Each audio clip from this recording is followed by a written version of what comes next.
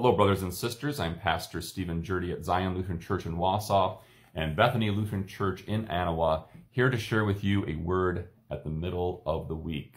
Tomorrow is October 31st, and you know what that means. Reformation Day. That's right. Tomorrow is not only Halloween, but also in the life of the church, it is Reformation Day, the day when we celebrate the Lutheran Reformation. And what I thought I would do today was talk with you about that Reformation and start a new series here at the middle of the week in which we talk about the Lutheran Church. What is the Lutheran Church? Why is it called Lutheran? And how is it different from other churches? First, let's begin with that word Lutheran. Basically, Lutheran is a nickname, and it's a nickname for our church that we have received because there's a man in our history who is especially important by the name of Martin Luther. His teachings have been so foundational for our church that people at one point began calling us Lutheran. And that name has just sort of stuck as a shorthand way of referring to who we are. So really the question is, who is Martin Luther and why are his teachings so important? And what does he have to do with October 31st and this thing called Reformation? Well, Reformation is a word that simply means the new shaping or the shaping anew of a thing. Something that is reformed is given a new shape, a shape that is perhaps like an earlier shape. It is given a new life that is considered better than the life it had. And that, in fact, is what the Lutheran Reformation was doing. Martin Luther, on October 31st in 1517, posted a statement, several statements, for debate in his town of Wittenberg, Germany. This statement is called the 95 Theses. He had 95 statements that he posted for debate. And the whole point of those theses was to identify problems in the life of the church and to hopefully lead people to think about solutions for those problems through debate at the university where Martin Luther worked as a professor. He was a priest and a monk in the Catholic Church, but he also was a professor. And so he wanted these statements to be debated. Now, what were the statements about? The statements were about something we call indulgences. An indulgence is an act in the Catholic Church, the Roman Catholic Church, by which people do something. Either they give a certain amount of money or they undertake a certain religious practice. And in exchange for having done that, they are promised that certain penalties for sin are now removed from them. And Martin Luther was getting very frustrated with the practice of indulgences because he, as a priest, would often sit in his little confessional booth to hear confessions. People would come to him and confess their sins.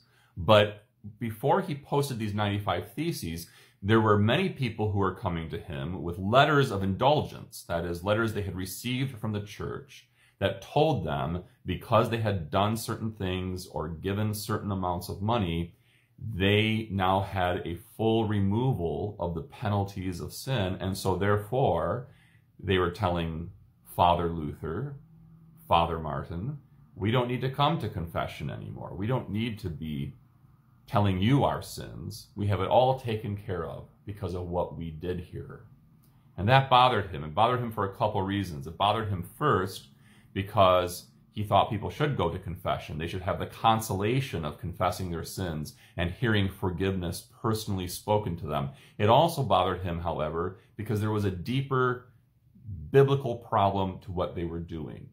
Martin Luther was a man who loved the writings of the prophets and the apostles, the prophets being the preachers of Israel in the Old Testament, preachers who preached the word of God before Christ came, and the apostles being followers of Jesus Christ who preached the gospel after his resurrection, and a little bit during his life as well. They were preachers in the service of Christ during his life before the crucifixion, but then they also became preachers and leaders of the church after his resurrection. Well, Luther loved their writings, and what he had found in the writings of the prophets and the apostles was that forgiveness or the removal of penalty for sin did not come to people in exchange for anything they did.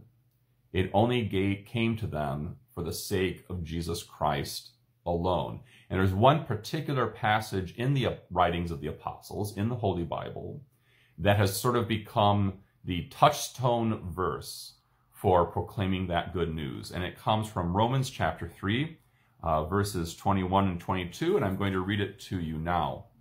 This is St. Paul writing. Paul was an apostle of Jesus. He has a fascinating life, which we could go over in another video sometime. But here's what Paul wrote.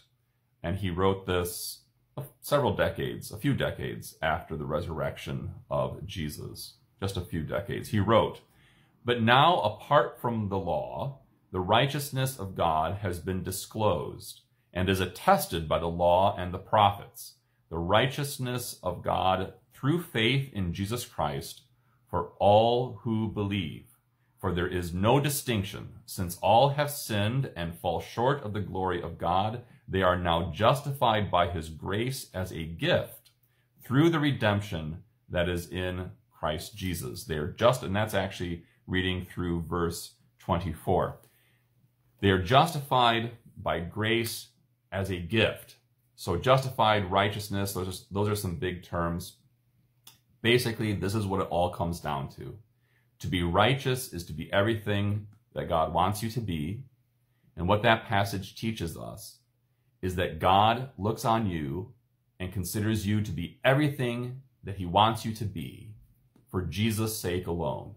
Not because of things that you do, certainly not because of certain things you buy through the church, which is what was happening at the time of Luther, but for the sake of Jesus alone, because Jesus died for you and shed his blood for you, because Jesus is now risen. God, for his sake, because Jesus is so worthy, because the gift of his love is so great, God looks upon you and says, you are everything that I want you to be when you have Jesus. When you have Jesus as your own, trusting in him, receiving him as your Savior, you're everything I want you to be. You may have a lot of sin to your name still, and it's good to confess it so that you may hear that that sin is forgiven for Jesus' sake alone. But even though you continue to struggle with sin daily, even though there's all this sin crying out against you and saying you did something wrong there, even though the law of God itself says you are a sinner, nevertheless, Jesus enters in as both God and man, and he says, for the sake of my blood, I'm canceling that guilt.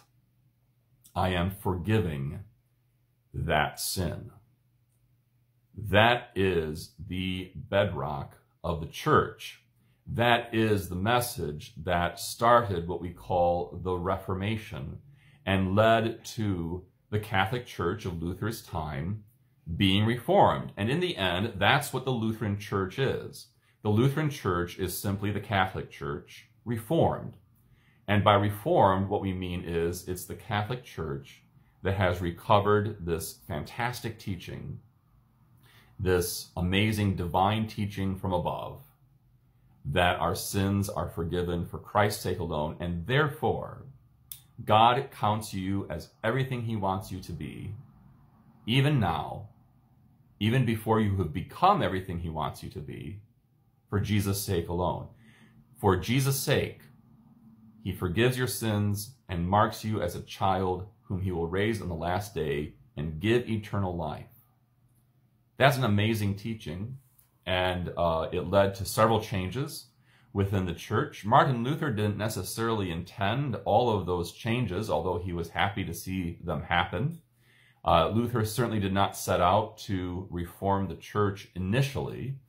In fact, he didn't even know that his theses, those 95 statements that he posted on this door of a church in his town, were going to become so famous. But at that time, there was a printer, a man with a printing press, who was looking for things to print and sell. And he looked at those theses and he thought, these will sell. And so he took those, and on his own authority, it appears, started printing them and disseminating them, and thus the Lutheran Reformation was born. I'm going to just read to you the very first one of those 95 theses. This is, again, Luther's own hand, and this is what he has to say about it. Actually, I might read to you the first three. In the name of our Lord Jesus Christ, Amen. Number one, this is the first of the 95 theses. Number one, when our Lord and Master Jesus Christ said, repent, he willed the entire life of believers to be one of repentance. Number two, this word, that is this will of Jesus, that the entire life of the believer be one of repentance, especially that word repentance. This word cannot be understood as referring to the sacrament of penance, that is confession and satisfaction as administered by the clergy. So there he's saying, when our Lord wills the entire life to be a life of repentance, he cannot be only referring to the act of going to confession and confessing your sins and hearing that you're forgiven through Christ alone. And it certainly did not refer to that practice as it was being practiced at Luther's time. However, number three, it does not mean solely inner repentance. Such inner repentance is worthless unless it produces various outward mortifications of the flesh. So he's saying our Lord intends the entire life to be a life of repentance. That doesn't simply mean going to confession and hearing and confessing your sins to the priest or the pastor, but at the same time, it also doesn't mean just inner repentance, that we just sort of feel sorry and sort of think through that we're forgiven for Jesus' sake. There also is a life that works its way out into our actions and how we live as a result of repentance. I give you those first three statements because it reminds us that there were not only just very serious things that Luther cared about when he wrote these 95 Theses, something that he sees as encapsulating the whole Christian life, but it also reminds us that Lutheranism isn't what people sometimes think it is. Sometimes Lutheranism is accused of being sort of an individualistic religion where everyone just sort of thinks through what they want to think, or they just focus on their own inner experiences, and the sacraments and the life of the church don't matter. Luther does say the life of repentance is not simply the sacramental life of the church, but he also says it's not simply the inner life of the believer. And so that sets us up for a much bigger discussion as to what the Lutheran Church is. How does this simple biblical teaching, this teaching of the prophets and the apostles, that we are forgiven for Christ's sake alone, that we are everything God wants us to be for Christ's sake alone, how does that teaching shape the whole life of the Christian believer and the life of the church? That's what we'll be talking about in the weeks to come. On each Wednesday, we'll take another little piece of the Lutheran Church and explain what it is talking about, and we'll hopefully dispel some myths about the Lutheran Church in the process. This will be a series of videos you might want to share with others, those who are not Lutheran but who want to learn about Lutheranism or who need to learn about Lutheranism. And it's certainly something I hope that you continue to listen to and to watch. The Lord's peace be with you and grant you a blessed day this day and always. Thanks.